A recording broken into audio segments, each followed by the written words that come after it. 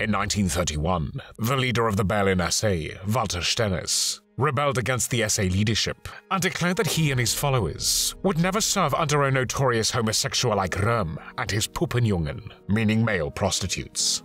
Among these so-called Röhm's prostitutes also belonged Karl Ernst.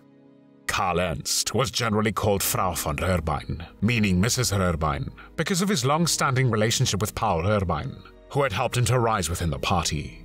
On the night of the 26th of June, 1931, a Nazi named Walter Bergmann was arrested at a Berlin pub where he found Ernst and Röhrbein together. Bergmann shouted, "Look at these parasites on the party, these Puppenjungen, these damned sodomizers who let the party's reputation go to hell." Even though Ernst gave his word that he was not a homosexual, he was said to have participated in orgies organized on the yacht of Erich Hanussen, a Jewish charlatan and clairvoyant who lent Karl Ernst substantial sums of money.